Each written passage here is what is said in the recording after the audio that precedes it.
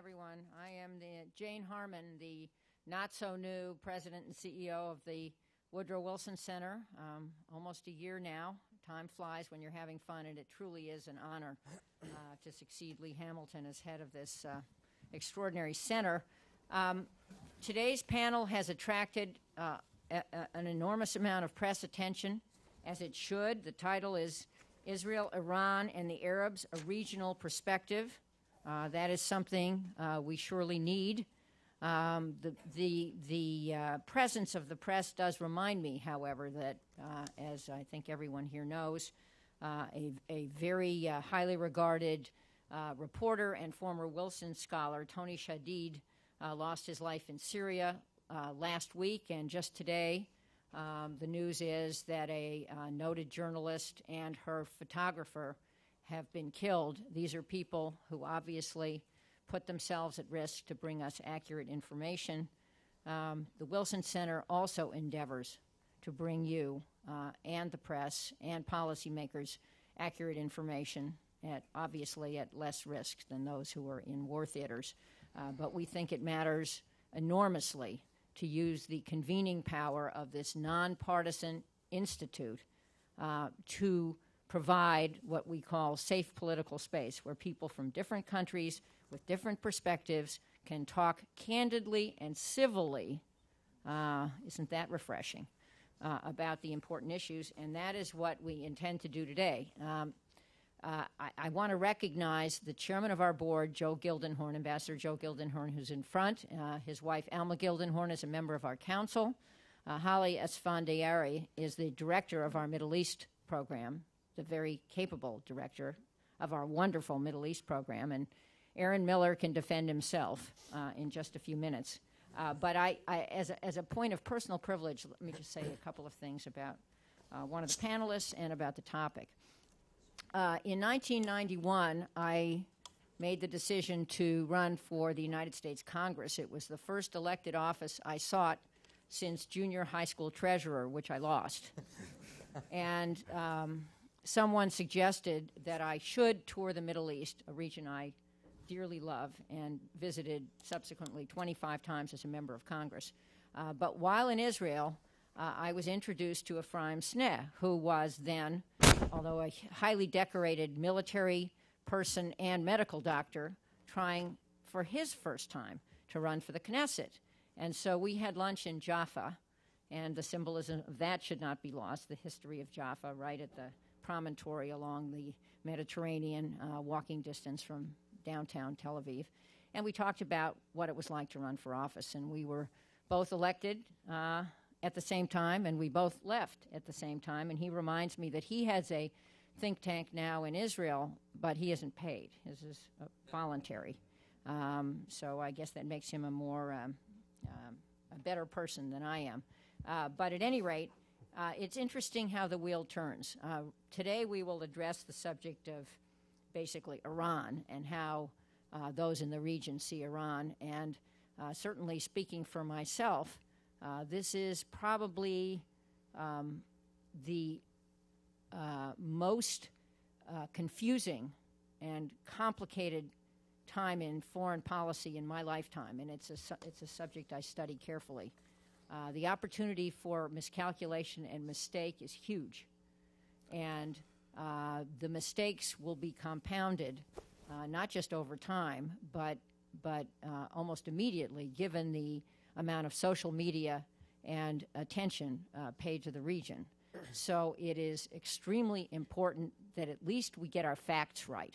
We can then have a different view of what to do, but it is important that we get our facts right. And let me just offer one bit of perspective as a former longtime member of the House Intelligence Committee and the House of Representatives Homeland Security Committee, where I studied intelligence closely.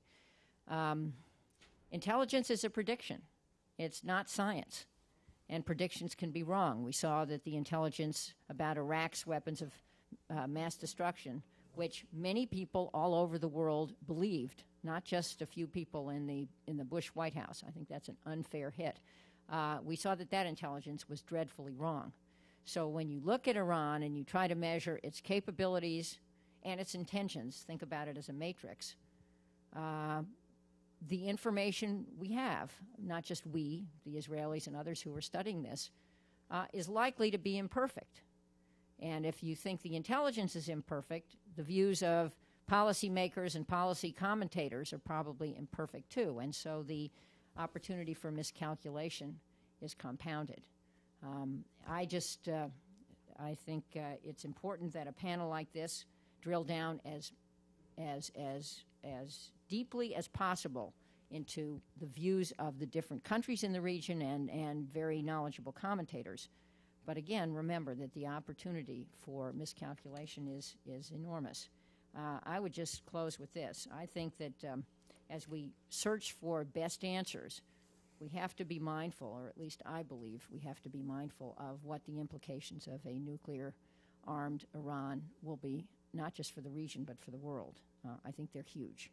And I applaud the fact, personally, that our administration and most in our Congress draw a red line ahead of a nuclear-armed Iran. But drawing that red line and then figuring out how to make the red line stick is what the hard part is. And so I applaud the effort of the Wilson Center to try to bring you a very good conversation. And I can't think of anybody better than Aaron David Miller, who worked for 6 administrations so far.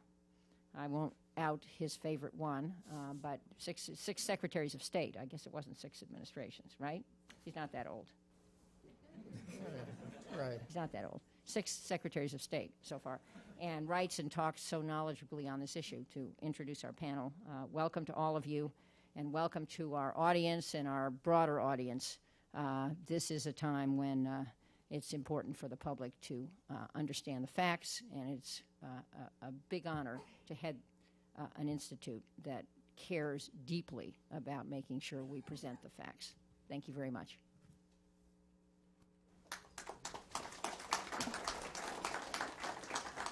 Jane, thank you very much. You had large shoes to fill in the wake of Lee's departure, but your intelligence, your experience, your style, and your wit has really begun to fill them, and it's a pleasure and an honor to be here with you.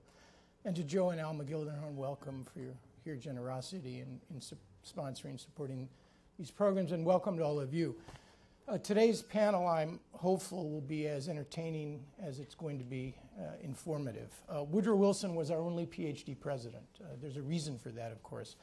But Wilson was committed to the notion of breaking down the barriers and the walls that separated the academy from government. And he was right, because we need the best of both worlds in order to come up with wise and judicious policies. And I invoke Wilson's spirit here today. He may not have been the embodiment of his own fondest hopes, of course, but I invoke Wilson's spirit today because we're going to need his help. Rarely have I seen a region that is roiling with so much uncertainty and so much confusion. And rarely has American influence been as constrained in dealing with these problems. 3 in particular, and I offer them as a way to, I guess, define and highlight some of the challenges that are facing the United States. Number 1 is the problem of Iran, which has continued to suck all the available oxygen, sometimes rationally, sometimes not, out of the conversation. We have a budding crisis, there's no question about that, and no good means to resolve it. Second, the Arab Spring, Arab Winter, Arab Awakening, a once-in-a-century set of changes which are literally transforming the Arab world as we know it, again leaving America unsure, unbalanced, and very uncertain. And finally, the problem, of course, of the much-too-promised land, what to do about the Israelis and the Palestinians, which over the course of the last several years has offered more process than it has peace, and has, I think, shown the triumph, sadly, of experience over hope. But these 3 challenges need to be examined, and that's precisely what our panelists are going to do today. They are all long movies. It doesn't take a profound bit of thinking to make the prediction that they are all going to be playing probably at the end of this year and well into the next administration, regardless of who the President of the United States is. And I'll echo one thing Jane has said. It is now time, I would argue, for cruel and unforgiving analysis. Cruel and unforgiving analysis. We cannot base our policies just on the way the world is, because you must factor in how you want the world to be America is not a potted plant. It does have influence. But at the same time, the risks of only basing your policy on the way you want the world to be, rather than on the way it actually is an RX for catastrophe and disaster, particularly for a great power. And we've seen too much of that when not enough thinking has been replaced by reckless and premature action. I don't think there are three better panelists that I could identify to grapple with these issues today. All have had long and deep and rich analytical experience. They're all authors. They've had experience in and around government. And they represent, I think, the best, in my judgment, of this analytical tradition. One final point of housekeeping before we begin. They will each speak for 10 to 12 minutes. I will take the moderator's privilege of asking a question or two, and then we will go to your questions. And your questions, I hope, and I hope that everyone will identify themselves, but we cannot afford, nor do we want, what I call station identification. That is to say, questions as questions. And I will try to be cruel and unforgiving in exercising my power, such as it is, in trying to control that discussion and make sure that we have enough time for questions. Ephraim and Rafe and Trita each will address any or all of the three issues that I identified. So Ephraim, welcome, and let's begin with you. Thank you. In Israel, we always make the distinction between the important and the urgent. So the most important issue for Israel is to reach a final agreement with the Palestinians. Not because of humanitarian reasons, but because of the fact that this would finally define and shape and protect the character, the democratic and the Jewish character of Israel. That's the most, if we come to the essence of Israel, what Israel is all about, this is the most important. The most urgent is to remove the threat of the Iranian regime. Now let's see the last year, how it affected this, mainly the most important issue. What we see in the news is actually how 3-4 countries in the region are brutally fighting about not about their identity, about to preventing their fragmentation, which is Libya, Iraq, Syria, very soon Lebanon, because Syria will spill over to Lebanon. But in the broader sense, what we see is that from the border of China to the Atlantic Ocean,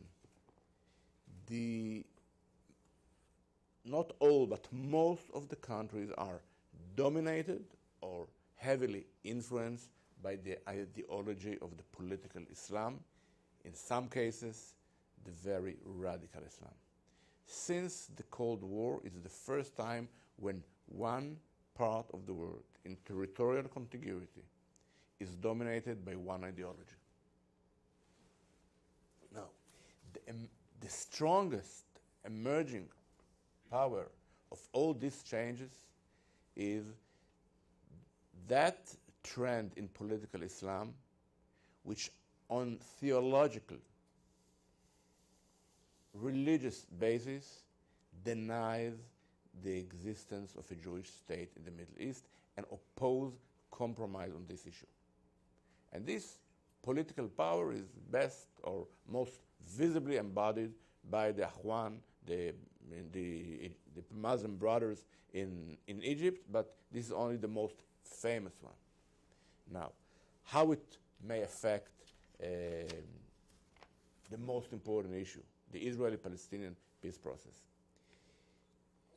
The changes, mainly in Egypt, strengthen substantially the Hamas in the Palestinian political arena, and it may bring about a situation that in a year from now, it will be more difficult for Abbas and the current Palestinian leadership, which is the best partner Israel could ever have, to maintain their current positions, especially if Hamas will have that strong endorsement and backing that they enjoy today. The readiness and the ability of the Palestinian leadership to be forthcoming or even to maintain its current position may be in danger. What may happen? Why it's important? Because a year from now, two conditions which do not exist today may exist. One is another Israeli government which is committed to reach agreement, and today it's not the case.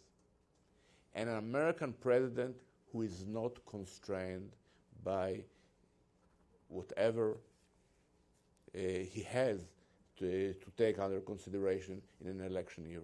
An American president which will be able, at the beginning of 2013, if not to knock heads, to bring the two parties to march the extra inch. And here I quote your book, the inch that on their own will, the two parties will never march. He may bring them to do it. So, at the beginning of the next year, there is a possibility of new situation where Israeli-Palestinian agreement can be achievable if till then the current Palestinian leadership will survive. There is, if we have to look for an anecdote to better understand the situation, you, Aaron, for sure remembers, and many in the audience, the scene on the podium in Egypt when the Oslo B agreement was about to be signed, and Arafat, from some bizarre reason, say, "I am not signing," and everybody was on the podium, Kozyrov and the Secretary of State, all the regional and the international leaders. Arafat standing aside, refusing to sign, and then President Mubarak came to him and strongly, loudly whispered on his ear, "Imdi ya kalb, imdi," which means sign, ya dog, sign. Today, no one will say it to any leader to sign. Mubarak is in the cage, unfortunately. Now, about the most urgent thing, and this is Iran. Here I prefer, in the few minutes I have, to make few comments in the clearest way that I can. The first one, no one in Israel is trigger happy about Iran. No one. We all know the repercussions. We all know the unavoidable price for a military strike. But all of us, or almost all of us, believe that in a certain situation this price is worth paying, or that we don't have another choice. And why? And here is the second comment. There is no government in Jerusalem which may accept nuclear Iran. Not only because of the philosophic argument that when a regime is committed to the destruction of Israel, we can't allow him to have the tools to do it, but because we have to think one step farther, beyond the immediate horizon. From the moment that Iran has a nuclear bomb, it's a matter of several years, no more than that Saudi Arabia, Egypt, and Turkey will have a bomb of their own. In those three countries, what we have is, I would say, conditions which are, in a way, not precisely, similar to Pakistan. A very strong Islamist influence and unknown mechanism of how this nuclear weapon is controlled. So Israel, my children, my grandchildren, will have to live in a region where we have one Iran and three Pakistans. No government in Jerusalem has the right to leave this reality for our children. Never. It's a strategic and even a personal nightmare. And my third comment is, the real problem is not the nuclear project. The problem is the regime. The subversion against moderate regime in the region, let alone the oppression at home. The deployment of dozens of thousands of rockets and missiles around Israel, in Gaza, and more so in Lebanon. There is no other country which is so domestically cruel at home and brutal and aggressive outside. Which country today, after the Cold War, deploys thousands of missiles targeted at civilian population? The only country in the world where almost most of the population can tomorrow night go and to live in shelters, and part of them already did so, is Israel. And who behind it? The regime in Tehran, without the nuclear weapon. So and I speak about the Israeli perspective, though it's not only our problem, but the problem is the regime with imperial ambition and with no real inhibitions. And this regime must be toppled. And it happens so that the Iranian people want this regime to be changed. Not by external force, not by military action of some external power, but by its own will. They want to live freely. So, and this is my last comment in the 11th minute. What should be done? As I say, military option is the really very last resort. But what can be done?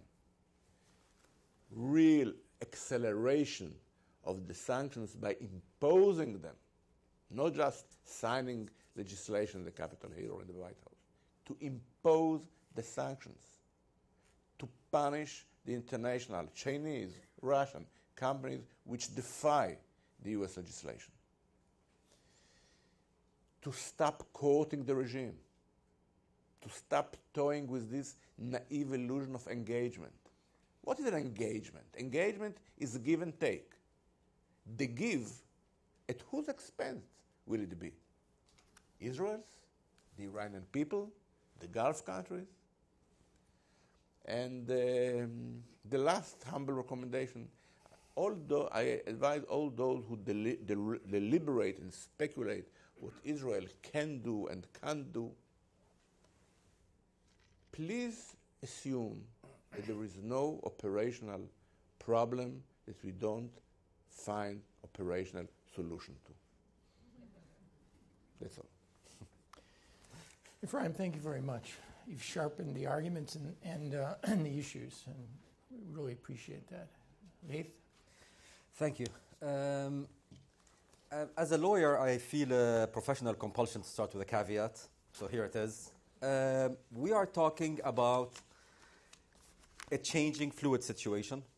We're talking about a situation that no one can predict. We can present a snapshot, which I'll try to present, but we should approach recommendations and what have you with a great deal of humility.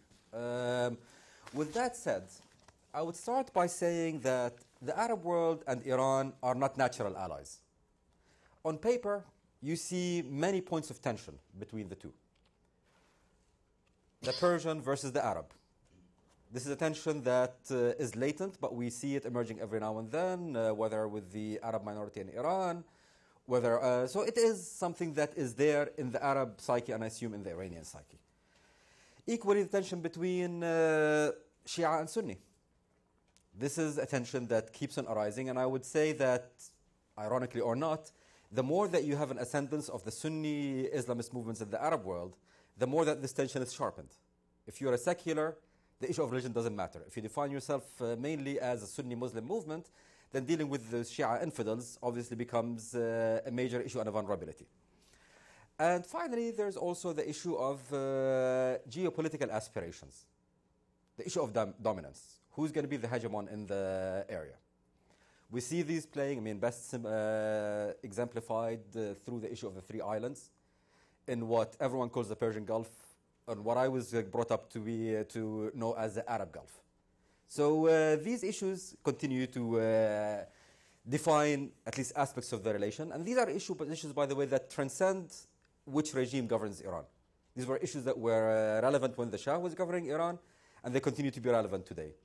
And it's no surprise in this context that in many Arab regimes and Arab governments, at least at the leadership level, they're more worried about the nuclear Iran than they are about the nuclear Israel. At the end of the day, there's a sense that Israel's ability to be the hegemon and to influence Arab politics is limited for many reasons. Iran is not. And so an Iran with nuclear weapons today is a bigger problem for Arab governments than nuclear Israel. I'm not only talking about the Gulf, by the way. This is true in Jordan, this is true in Egypt and elsewhere.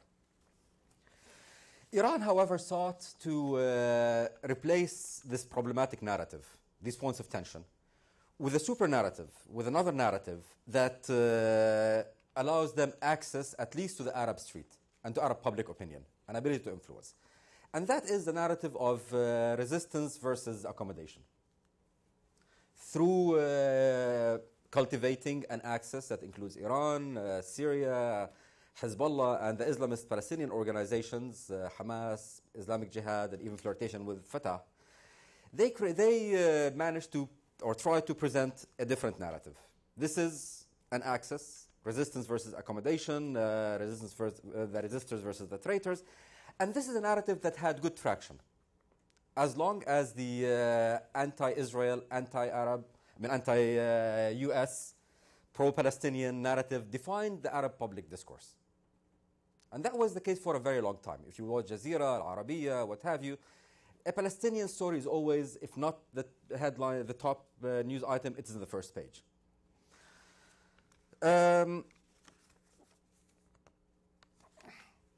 This, however, this narrative suffered tremendously with the advent of the Arab Spring, awakening, troubles, call it what you will. These narratives, the pro-Palestinian, etc., anti-Israeli, anti-US, are no longer the main narratives in the Arab Spring. They're not dead. They are there, simmering.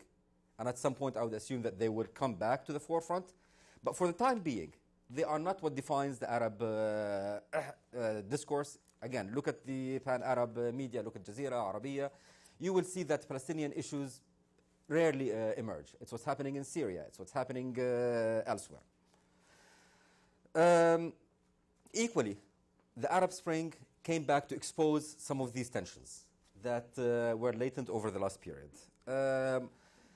For example, Iran's characterization of the Arab Spring as Islamic Spring or Islamic awakening simply did not correspond to the sentiment in the street.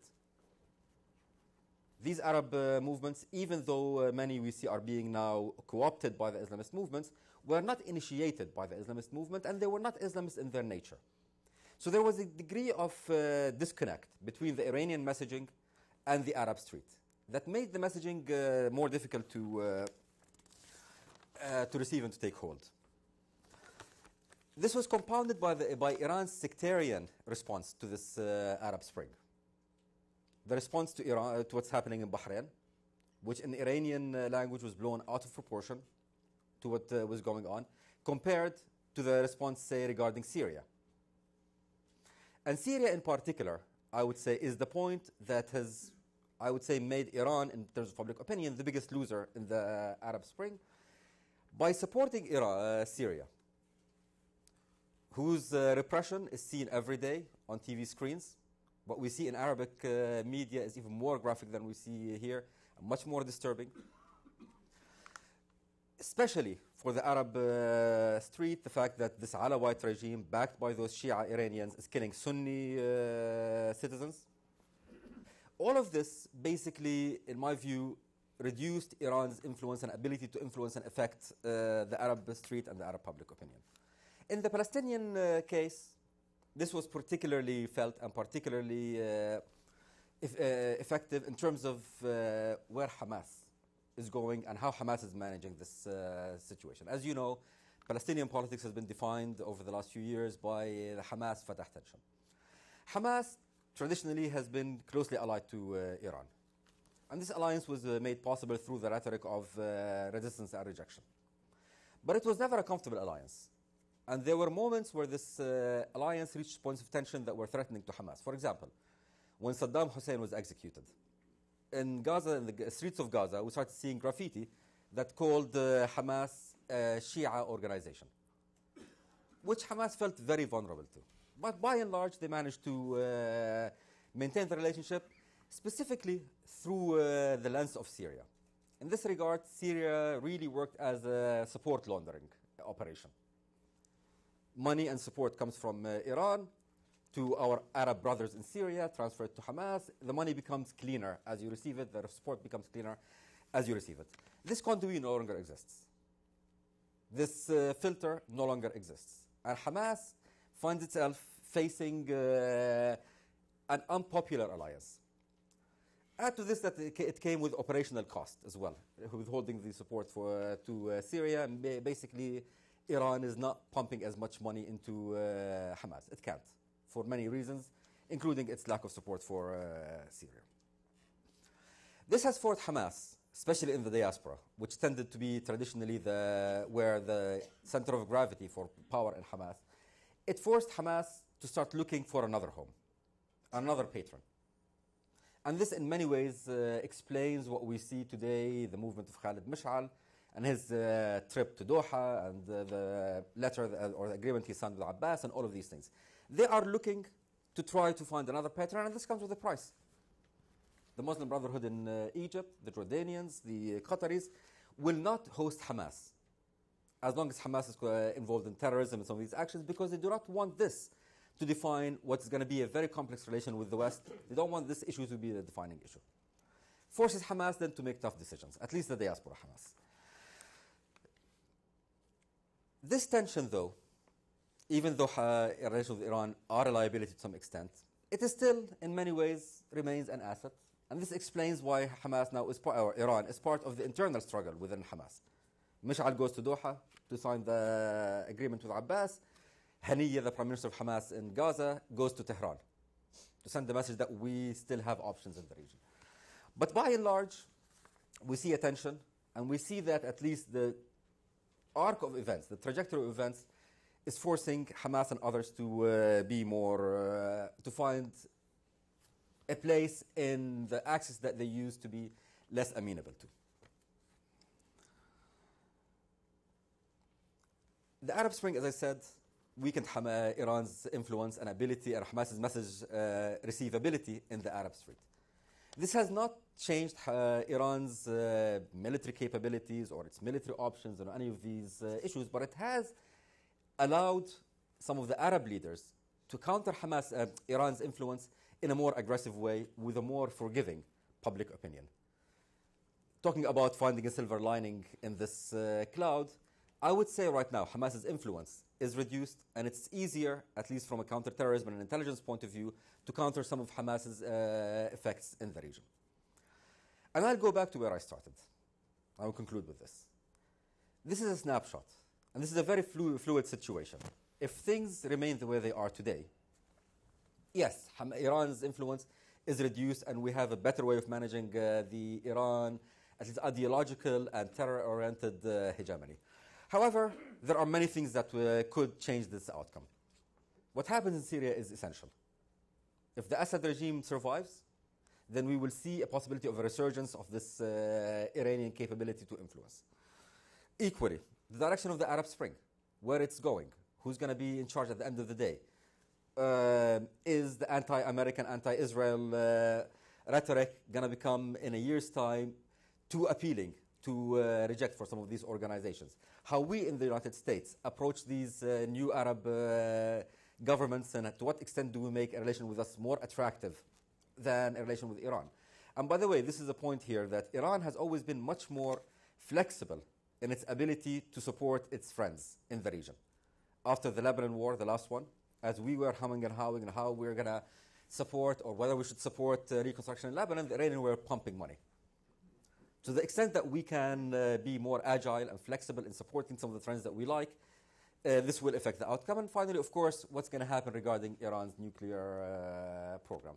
And both scenarios present a noble and potentially dangerous trends. An attack on Iran, whether by Israel or by the United States, could go one way and would potentially create a resurgence of sympathy to Iran. On the other hand, a nuclear Iran will also affect the balance of power, and as you said, could start a nuclear race. But I will conclude on a positive note and say, until we see these things and until these changes happen, and they will not happen in a day or two, we have an opportunity right now to start countering some of the influence, to start bringing some of the organizations that have been closer to Iran to a place that we feel more comfortable with. I don't believe that we should do this at any price. As we approach Hamas, for example, which I believe is, in some components of it, ready to move, we should not, in my view, compromise on our positions. And keep in mind that we are at this moment at a moment of strength, and they need us in this period. Thank you very much. I'm looking forward to the discussion. Okay, thank you very much for those perceptive observations. Trita. Thank you. Thank you so much. It's a great pleasure being here, and I just want to echo what Congresswoman Harman said in the opening, that Woodrow Wilson truly is quite amazing in creating that political space for conversations that you rarely find anywhere else. And I feel very privileged to be on this panel to partake in that conversation. I'm going to address two key issues that already have been touched upon. One is Iran and the Arab world in the aftermath of these recent uprisings. And the second one is this very interesting US, Israel, Iran triangle. To preface it, when you have significant changes, transformation, as was mentioned earlier, taking place in the region, it forces all actors to take into account that there's new moving parts. They have to put them into the new equations, figure out how they fit and how they don't fit. And they have to reassess and recalibrate their perspectives and their interests vis-a-vis not only their enemies, but also vis-a-vis their friends. That's a natural process. It's now taking place in the way that the Iranians are dealing, in my view, quite unsuccessfully with the Arab world. But it's also something that is very interesting to analyze on how the perspectives, the diverging perspectives between the United States and Israel is taking place on the issue of Iran. And I'll get back to that later. On the first issue of Iran and the Arab world, I think it was quite correct the way it was put, that Iran's basis for soft power in the region has taken a significant hit. It's taken a significant hit because of the way that these Arab uprisings have developed. The Iranians originally welcomed it. In fact, they had hoped for it to happen, but they thought that it would take place with a very strong anti-American component within it. And so far, we have not seen that.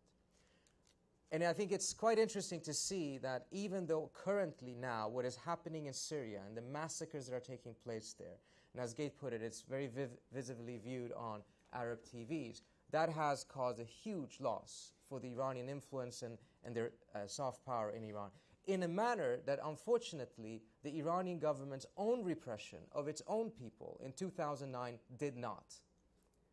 The polls in the Arab world after the 2009 elections show that during that time, in which that super narrative was still centered on the Israeli-Palestinian issue and still centered on the perspective of the US being too heavy-handed in the region, in that context, the Arab public opinion was not particularly affected by the way that the Iranian government was mistreating its own people.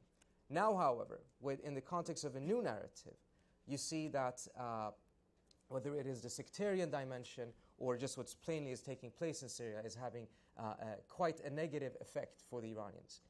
The Iranians, however, seem to be counting on playing the long game in this, counting on the fact that we have seen in the region in the past periods in which Arab regimes have embarked on extensive repressions of their own populations. But once that is over, the natural gravitation of the region has been to go back to the narrative in which the Israeli-Palestinian issue is at the center. And that is something that the Iranian government very early, since 1979, have tried to perpetuate, because it is through the Palestinian issue, it's through political Islam that the Iranian government has sought to bridge the Arab-Sunni, the Arab-Persian divide, as well as the Sunni-Shia divide, in order to present Iran as a potent candidate for regional leadership, which, as others put it, is viewed on the other side as Iranian hegemonic aspirations. Whether that will happen or not remains to be seen, but I think it puts some urgency on the issue that Ephraim was mentioning earlier on, that as long as the Israeli-Palestinian issue remains unresolved, as long as it remains a bleeding wound in the region, there will always be opportunities to bring the narrative in the region back to that. And we will return to a scenario much more similar to what existed before the Arab uprisings. On the second issue, though, and I'll spend a little bit more time on that, is the natural divergence and convergence that constantly happens between even allies, such as the United States and Israel, when it comes to the issue of Iran. I think it's been quite interesting to take a look at how the United States and Israel have had very close perspectives on Iran for quite some time, but there's been interesting fluctuations, and there's been at times in which they have been quite at odds with each other. I would say that since the Arab uprising, the divergence between the United States' perspective and Israel's perspective on a whole set of issues in the region have actually been quite interesting to observe.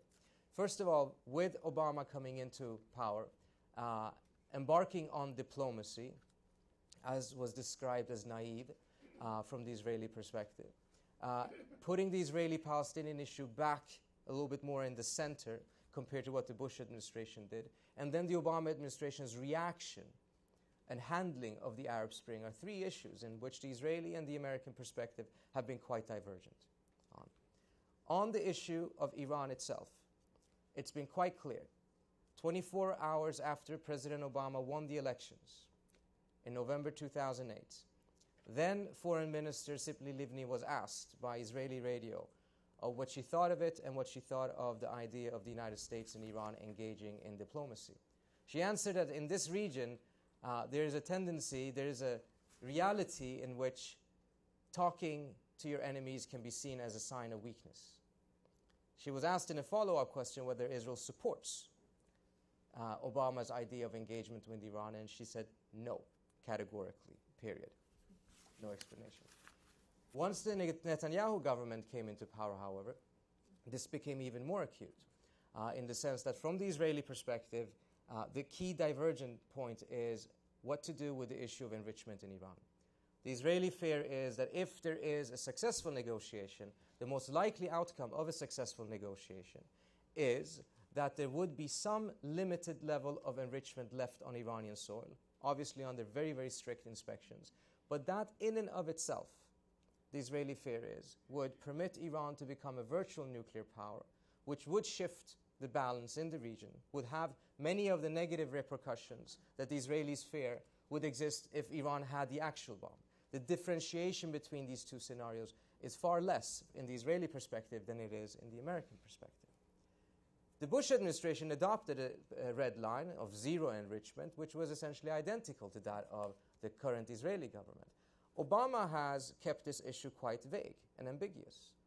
There's actually no statement from President Obama till this day in which he clarifies what his position is on the issue of enrichment, which is a central point in the negotiations. There's no statement that enrichment is unacceptable, nor is there a statement that enrichment would be acceptable. Now, this has fueled fears on all sides. On the Israeli side, there is the fear that this ambiguity is masking an American desire to accept enrichment on Iranian soil at the end of the negotiations. On the Iranian side, interestingly enough, the fear is that this ambiguity is there to mask an American desire not to accept any enrichment at the end of the day, but that the U.S. needs to adopt this position now in order to even get negotiations started, because the Iranians wouldn't even come to the table if it was clear that the American position is not to accept any enrichment at the end of the negotiations. And there's been several examples during this last 3 years in which Obama, at least periodically, tried engagement, in which the Israeli government under Netanyahu's position was quite clearly to try to make that more difficult, whether it was to push for a deadline of only 12 weeks for diplomacy, which is interesting. 20 years of sanctions didn't work, but diplomacy needs to miraculously resolve this issue in 12 weeks. Or whether it was to push for sanctions to be imposed before negotiations began, something that the Obama administration vehemently opposed because they tried to create an atmosphere that would be more conducive to the success of talks. Or whether it was the idea of Obama not talking about all options being on the table, not taking any options off the table, but the Obama administration in the early days of its engagement tactic wanted to pursue demilitarization of the narrative, of the atmosphere, of the discourse, in order to get the Iranian guards down, in order to be able to begin some proper negotiations. Israeli response was to do exactly the opposite, fearing that if there isn't a clear military option on the table, there wouldn't be any impetus for the Iranians to compromise.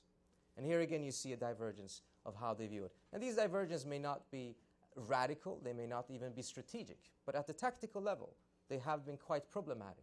And we see that playing out today when there is an even higher pitch when it comes to the debate of whether Israel will strike Iran, what the U.S. thinks about it. And I think it's reached a certain level, particularly because it's also gotten itself woven into the American election campaign. What we have seen just in the last couple of weeks is how, after the Obama administration in the late summer of 2010, adopted an assumption that was very much supported by Israel, which read that the only time the Iranians have successfully agreed to compromise on their nuclear program has been when they have been faced with an imminent and credible military threat. That was in 2003, the analysis reads, when the Iranians suspended their enrichment right after the United States successfully had knocked out Iraq. The idea then has been to ratchet up sanctions as well as do military signalings to recreate the impression that such a military threat does exist. And as a result, force the Iranian leadership to make decisions, to face the options that they, according to this analysis, have tried to evade for so long. The danger, of course, in this is that it creates a very explosive situation. The slightest spark can get a war that I don't believe the Obama administration wants to have, but it wants to give the impression that it could have. And in that, these tactical differences between Israel and the United States have become quite problematic. And you could see it, for instance, when there was this latest assassination of a rather unimportant person within the Iranian nuclear program on January 3rd. For the first time, the United States quickly and in person had Secretary Clinton go to the podium, categorically deny any American involvement in this assassination, and then condemning it as well. Prior to that, during the Bush administration, there was no condemnation of terrorist acts against Iran. And then later on, during the Obama administration, there were statements issued, but never the Secretary of State going to the podium and doing so in person. I think that was very deliberate because the administration is in a phase in which it wants to de-escalate. It wanted to ratchet things up in order to get maximum leverage for a negotiation, but it did not want things to spill over into an open conflict. And there again, the tactical differences between Israel and the United States are playing quite a decisive role in this. Just one last point on this, just to give you an impression of how tense these tactical differences have become. You had 2 weeks ago, NBC report that 3 American U.S. administration officials confirmed or gave their assessment that Israel is behind these assassinations, and it is doing so in collaboration with an Iranian terrorist organization called the Mujahideen-e-Khalq, which is on the U.S.'s terrorist list. This was quite explosive because it's pointing a finger at an ally. And then you have these trips by Dempsey back and forth, and we saw the comments yesterday from Israel saying that this open conversation about these differences is ultimately serving the interest of the Iranian government. Now, what are the solutions to be found in this? I'm not going to even try to give you a solution within 12 minutes. But let me just point out that I think one of the positives that currently do exist here is I think the administration is quite clear on not wanting a military confrontation. We're not in a situation similar to what existed a couple of years ago, in which there were strong factions within the administration that actually favored it and were happy to see it develop in that direction. You have a situation now in which there is a deliberate strategy to try to force things to a climax in order to get decisions to be made. But there is no desire, at least not that I have been able to detect in Washington, within the administration, for a military confrontation. I'll stop there. Thank you. Trita, thank you very much. Let me make just a few observations, then go directly to questions. Number one, I think it's quite clear that you're dealing with a situation in which there will be no solutions, no concrete determinative solutions to at least the three problems that we've identified. There's no diplomatic breakthrough in the offing between the U.S. and Iran. And I'll get back to this in a minute. There may not be a direct military confrontation coming either. So we end up here in a variant of what the cartoon. It's a serious business, but it's the Tom and Jerry game, the cat and the mouse, over the next 6 months, trying to avoid the worst of both possible outcomes. And here, covert war plus sanctions, however escalatory it may be, is a better option than the alternative, which is overt war.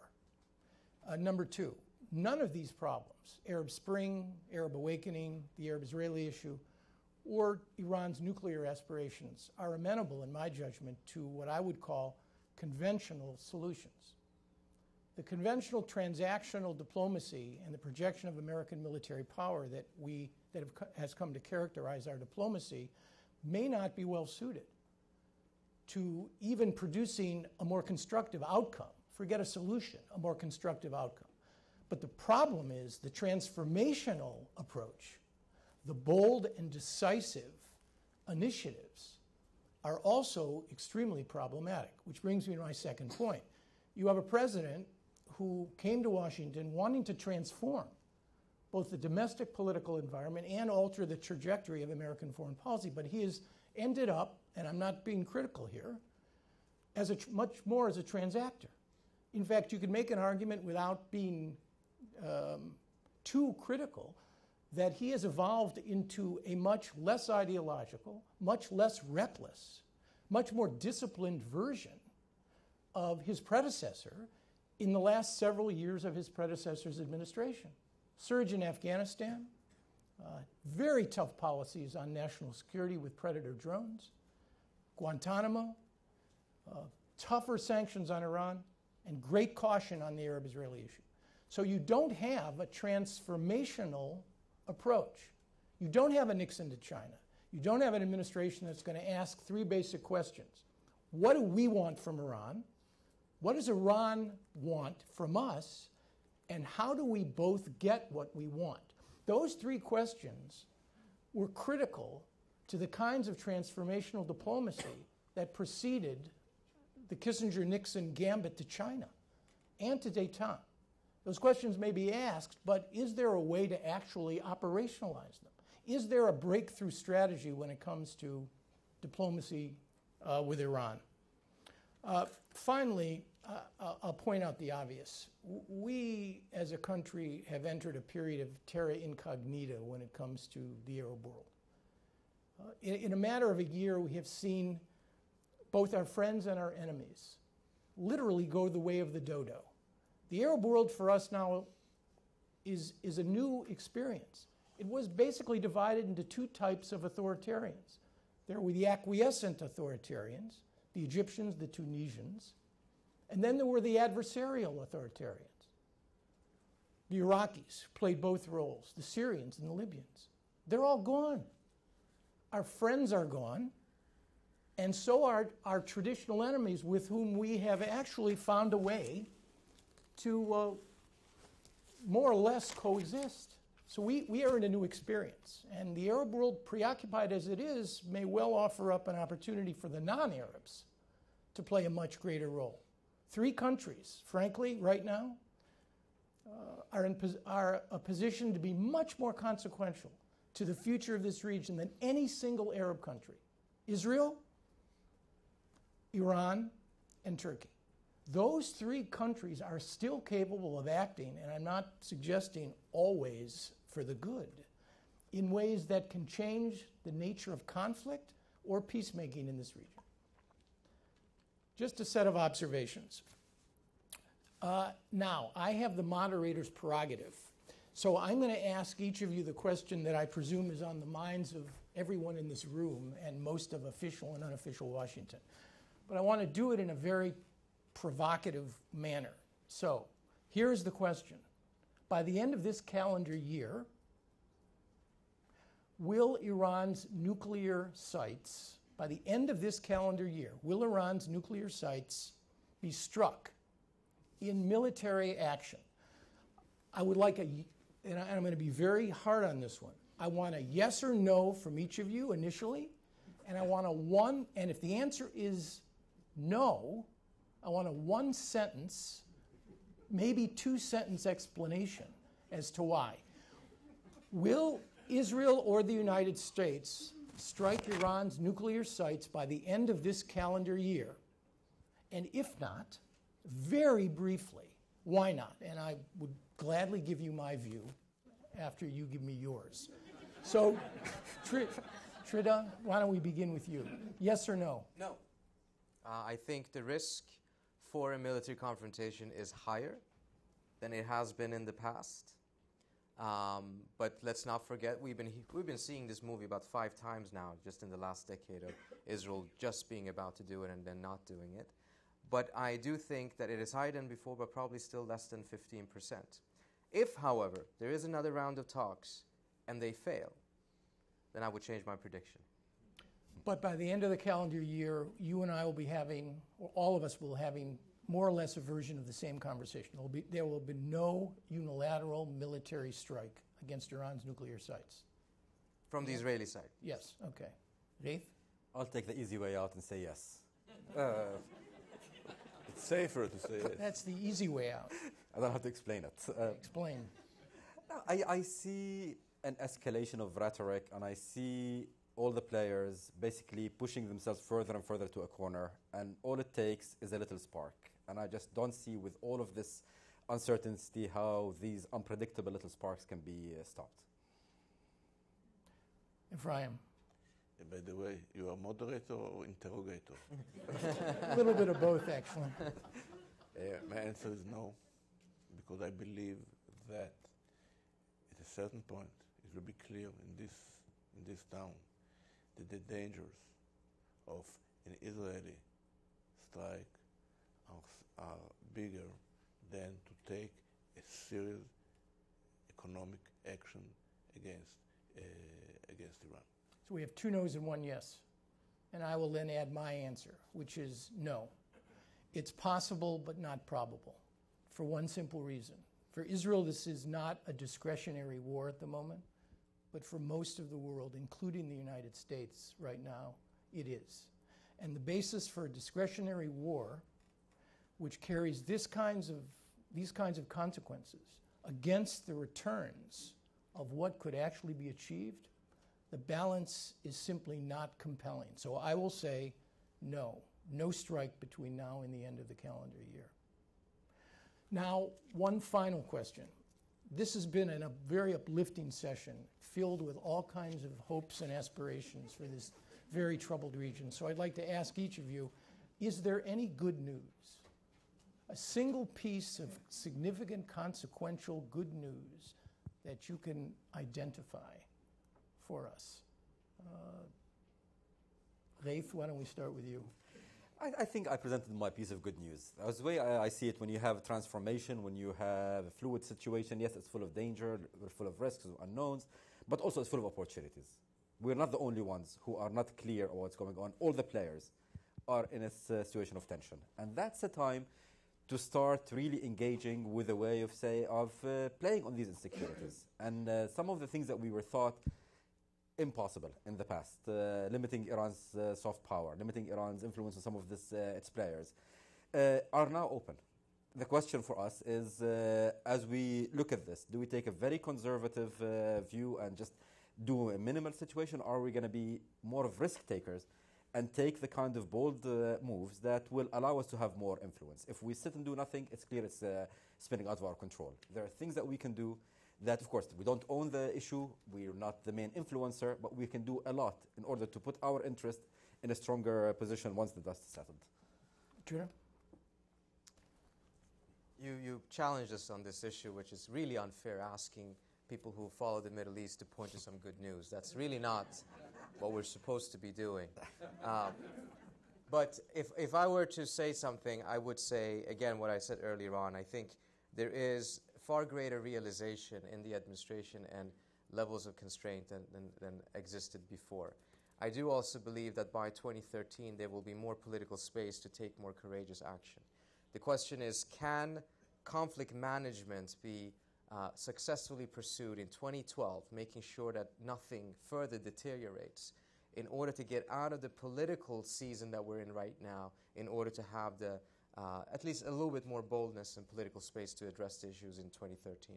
But if I could pick a fight with my fellow panelists, I would say I think one of the frames, there's two frames that I think have been dominating the conversation, a little bit here but also generally in town, is that the options are between bombing Iran and having an Iranian bomb.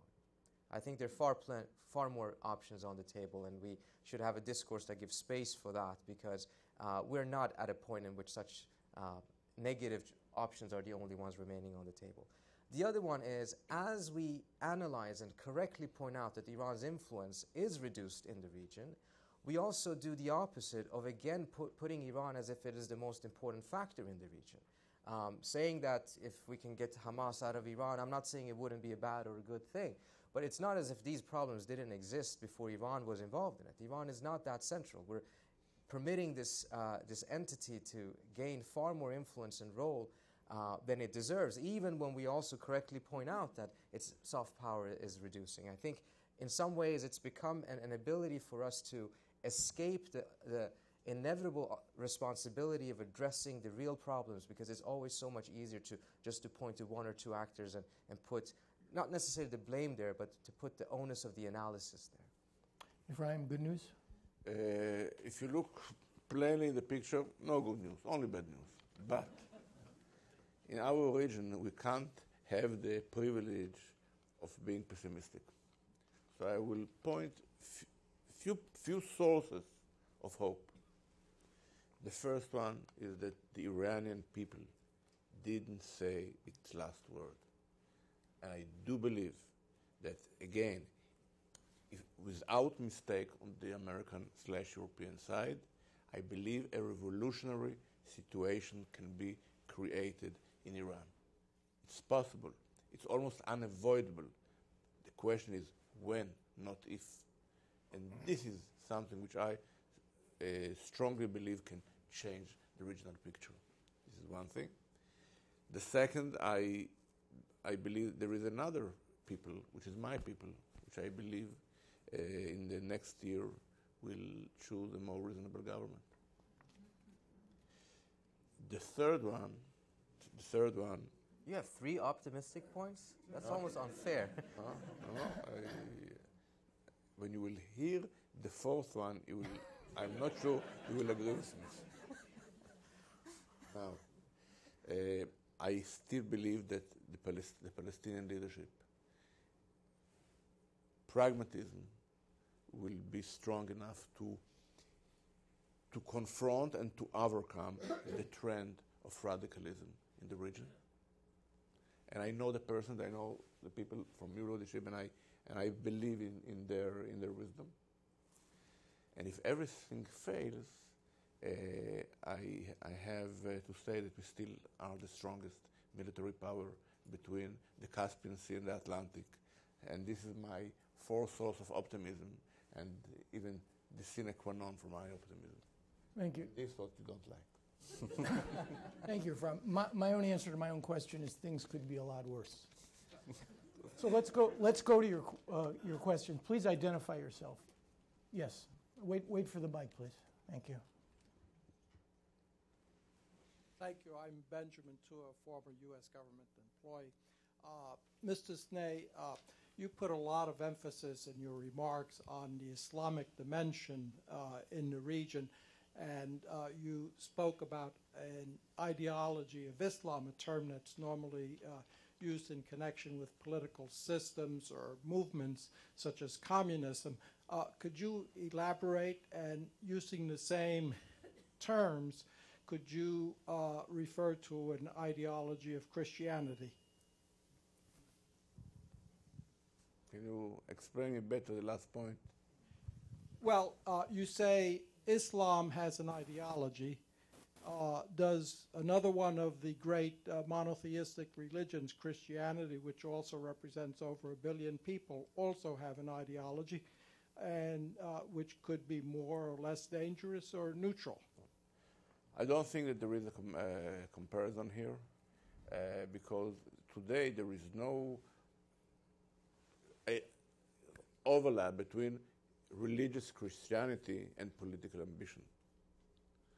The problem is that there is, in our region, in the broader region, the fact that a religion is translated to a political and imperial ambition. That's the point, and not only by Iran. That's the change. When imperial ambition, it's natural in international relations, but when it is motivated by a religion, it gives it, I would say, a more reckless and relentless and brutal style. And whenever you zip in the television, you watch it. You can't watch television without see how the combination of religion, politics, imperial ambition is transformed to unimaginable brutality. Barbara.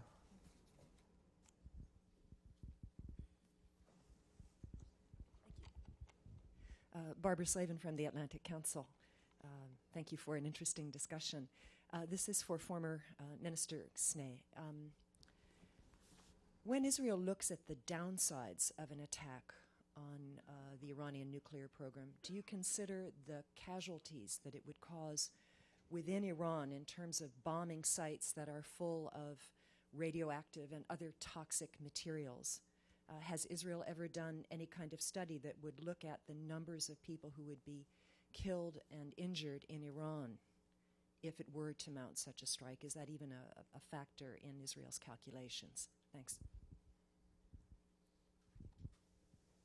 I have to be very careful in answering your questions because you are on the gray line between ethical question and operational questions. But I can assure you that Israel is very, very careful to avoid that kind of damage. How do you destroy the sites without releasing all these radioactive materials? Here you cross the border between moral issue and operational discussion, which I'm not allowed to enter. I have so many wonderful answers to give you, but I can't. Yes, in the third row here. As a follow-up to that question, obviously there has been a tremendous amount of analogy and analysis of what would happen with a nuclear Iran to the Arab countries along the Persian Gulf, Western Europe, and also maybe eventually the United States through Venezuela. How do you deal with those realities of a nuclear Iran? You ask me? Yes, sir, or this other gentleman too, either one. Maybe Dr. Parsi will... Sorry, could you clarify that question? I think the main thing is we talk about the potential fallout of it by Israel or the United States on Iran, but also I think people are forgetting the serious reality of nuclear Iran. I know the Sunni countries along the Persian Gulf are extremely concerned, as well as the United States assets in the region with the nuclear Iran we have in place in Iran. I don't think there are any elements that necessarily would view a nuclear-armed Iran as a positive. On the contrary, I think it's an endless list of negatives that would come around if you had further spread of nuclear weapons in the region. But we have to take a step back here, because that's actually not what we're discussing. We're not discussing whether Iran should or shouldn't have nuclear weapons. What the negotiations are being focused on is whether there should be any enrichment in Iran and under what circumstances. We are taking this issue to a far higher level of hysteria that it doesn't deserve to be at right now.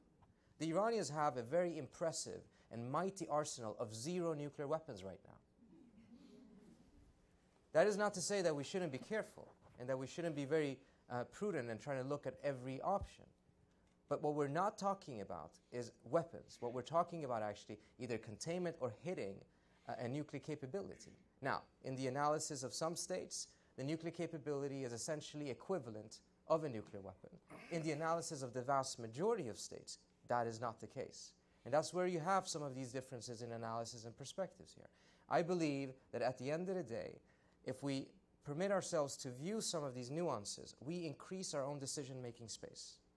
We can find ways to resolve this issue instead of forcing ourselves into a fabricated choice of thinking that we either have to bomb or accept the bomb. We're not there, and we shouldn't be there. Well, we're not there yet, you say, but we'll be there very quickly if we rush towards that type of a framing. We don't have to. We can take a step back and take a look at the nuances and open up this issue and see the many options that actually do exist. Let me just offer a brief comment, because this is an important point. I mean, because it cuts to the core of the motivational character of the regime. Why would a regime want nuclear weapons? And while history is not a great guide here, it rhymes rather than repeats, outside of the 5 permanent members of the Security Council that all have nuclear weapons, only 4 countries possess them. Deliverable nuclear devices. 4. North Korea, India, Pakistan, and Israel. Now, I would argue to you, these are countries, 3 for sure, the Israelis don't quite fit the model, but to some degree maybe. They marry profound insecurity with an element of grandiosity. That is to say, they are entitled and fundamentally insecure at the same time, which I would argue to is the worst conceivable marriage when it comes to individuals and in the lives of nations. And, you know, sitting in Tehran, if in fact you argued, and they heard Ephraim, who argued that we must change the regime, then the best hedge against that would in fact be the possession of a weapon, which raises the costs of regime change and also increases your own capacity to realize your regional ambitions. So it's circumstantial, but I find it, frankly, very compelling. And the North Koreans wanted a bomb, we couldn't stop them. The Indians, the Pakistanis, the Israelis were the first to develop. All of them ended up with a deliverable nuclear weapon. I think the preponderance on the motivational character is that at a minimum, the Iranians want the capacity to be able to produce one, if not the weapon itself. It's an analytical point, and I don't want to monopolize the discussion. We really have to get to questions, but it's important. Your point, Trita, is really critical. Expand the options. I mean, if every problem is if you only have a hammer, then every problem is the proverbial nail. And that's the way we think about things. There's no question. But we also can't forget the other piece of this. I would like to continue to follow up what you asked. And it's very important. We all speak about the nuclear project, but there is another project, and this is the development of ballistic missiles which can deliver it. Today, Delhi, Moscow, and Athens are inside the range of the Iranian missiles. The next phase of development, which may take maybe another 2 years, most of Western Europe will be under this range of missiles. So if you ask me about the implication, the leverage of a nuclear blackmail will apply to many important countries.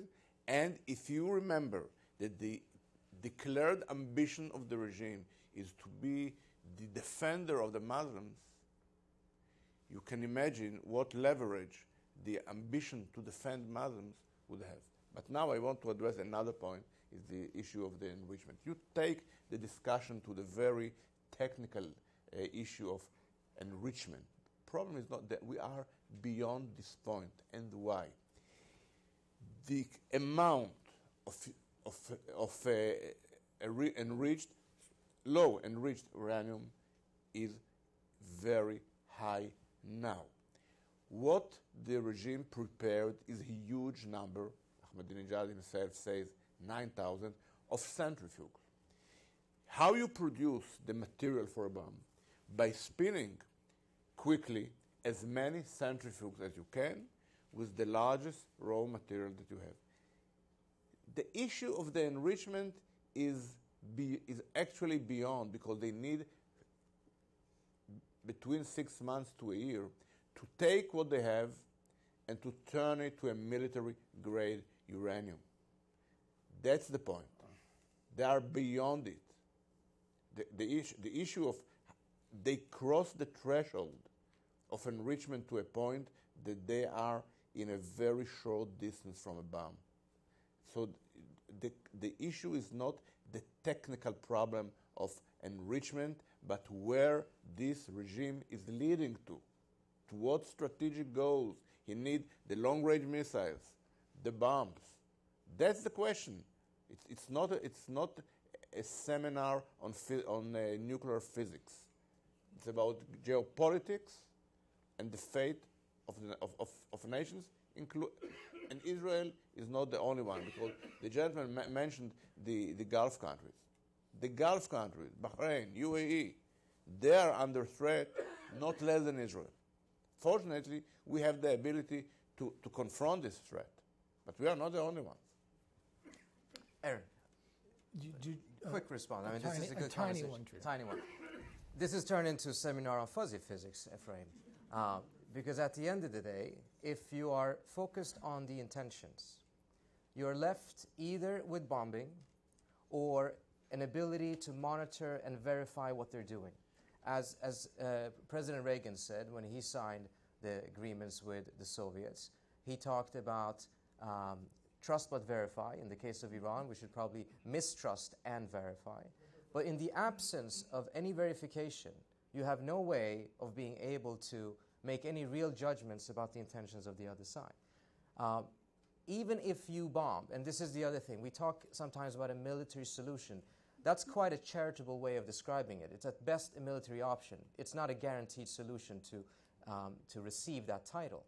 Even in that case, in the previous situations that we've had, all that it has done, it has doubled and tripled the exact desire that you pointed out, which is for them to get the nuclear deterrence. The perspective of the administration, and they've made it quite public in the last couple of weeks, is that if there is military action, we are more likely to see a nuclear weapon state in Iran within 2 years than we are if we continue on a path of trying to find a diplomatic solution. May I ask you a blunt question, almost a personal question? You are the chairman of the Iranian-American Association, right? What is your opinion about the regime? My opinion of the regime, as I said earlier on, that this is a deeply repressive, undemocratic regime. But I find it somewhat not convincing to hear that one cares a lot about the Iranian people while one talks about taking military action against the country or by imposing the strictest crippling sanctions against the country, that a pain that would be borne not by the regime but by the people. What is your recommendation for action? Look, Dr. Parsi, I read every single publication of your organization. You are diligent enough to send me by mail, and I am diligent enough to read it. And I fail... And email me comments at times, which I appreciate. And I read it, and I fail to find what is your operational recommendation. Absolutely. Recommendation. Because I see you are against military option, you are against sanctions. On the other hand, you say it's a repressive, undemocratic regime. Do you think that this regime will voluntarily relinquish power in some point? In spite of your talking points, Ephraim, I think I have far more faith in the Iranian people than you do. Because I believe that the Iranian people will deal with this regime, get rid of this regime, and Iran will reach democracy.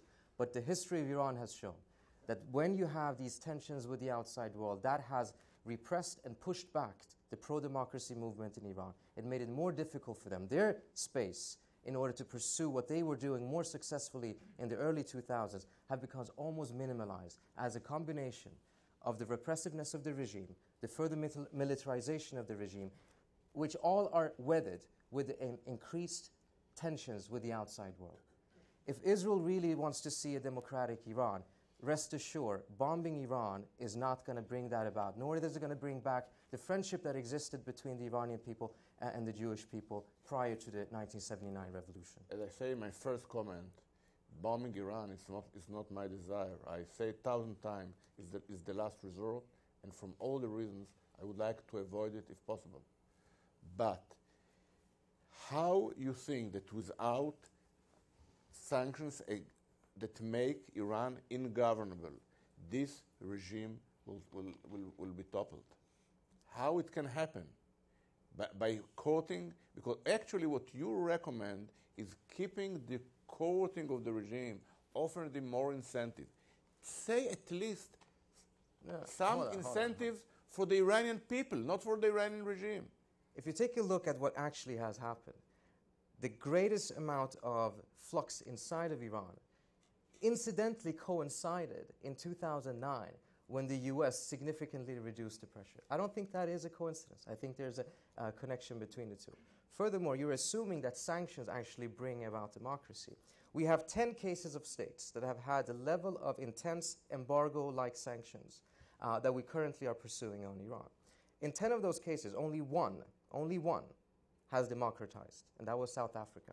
In the 35 cases in which non-democracies have transitioned to democracy since 1955, only one was under these form of sanctions. All of the others transitioned in the absence of sanctions. So this connection of believing that sanctions bring about democracy is highly unconvincing because there isn't any empirical evidence to support it. Aaron mentioned something very important in the beginning, to pursue policies that have a good combination of what reality is and what we like to see. I think this is turning more towards what we like to see with any absence of empirical support for it.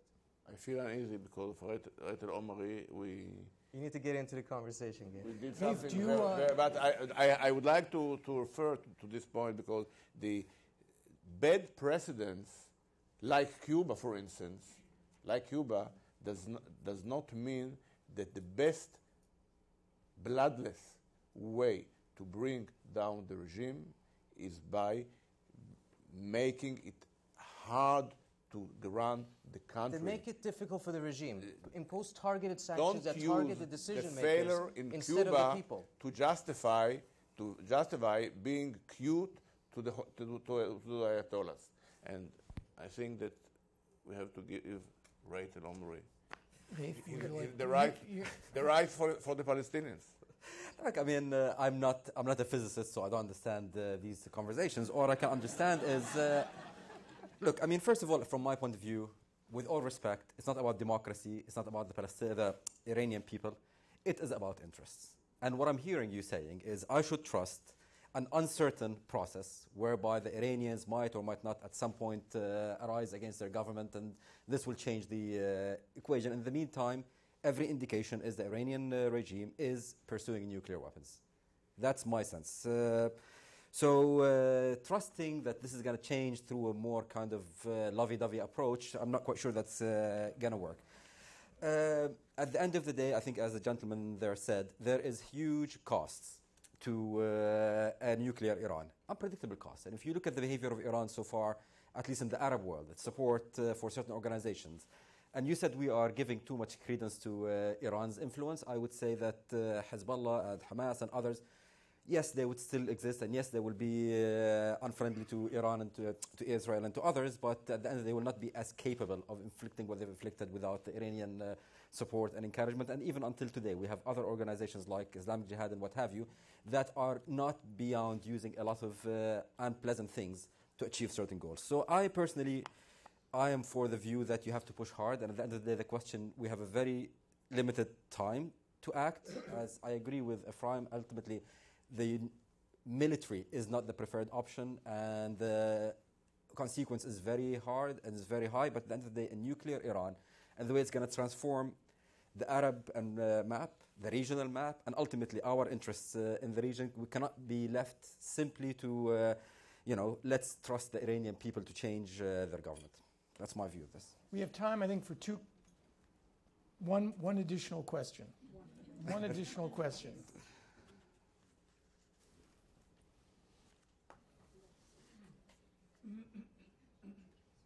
Tarek Roomberg, I'm the head of the Iran delegation of the European Parliament. And I would like to come back to the question of uranium enrichment, because I believe that this is the only way there is a diplomatic breakthrough. And it's not a technical question of the uranium enrichment, it's the politics of uranium enrichment. And, and here I was interested to hear that the Obama administration has not said zero enrichment. And actually, many of the other countries in the P5+1 have not said zero enrichment. So there is still hope. I think there's a possibility of compromise. The Iranians will never accept zero enrichment because they think, and it is true, that according to international treaties, they have the right to enrich for peaceful purposes. So this is one of the things. The other thing is that the uranium enrichment is so much in the Iranian identity today that actually saying zero enrichment would be a suicide for anyone. So there has to be some kind of acceptance of peaceful purposes. And this can be done, the inspectors can do it. And the question is, would Israel ever accept a limited degree of uranium enrichment in Iran, as they have the right in the NPT treaty? Look, you represent the European Parliament, I understand. For years, in the last 15 years, during, I think, 10 years, the European countries did exactly that. They negotiated with the Iranian regime about the enrichment, about variations, and finally they came to the conclusion that the smart, very smart Ayatollahs used this negotiation to gain time. You called it critical dialogue, but in a certain point, all the West European leaders, the French, the German, the British, who so advocated this dialogue, this negotiation about enrichment, they discovered that they were cheated.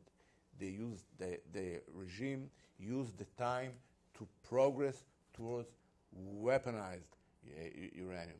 So there is no sense to go back to this futile talks about enrichment. It's not the case. Now, because the sanctions of this administration started to be effective, now they're asking, let's go back to the game of gaining time. No, madam. No. No. When there is a secular and democratic Iran, let them have all the technologies in the world, whatever they like. Not this regime. Not this regime which despises the culture and the values of your society, if you don't know it.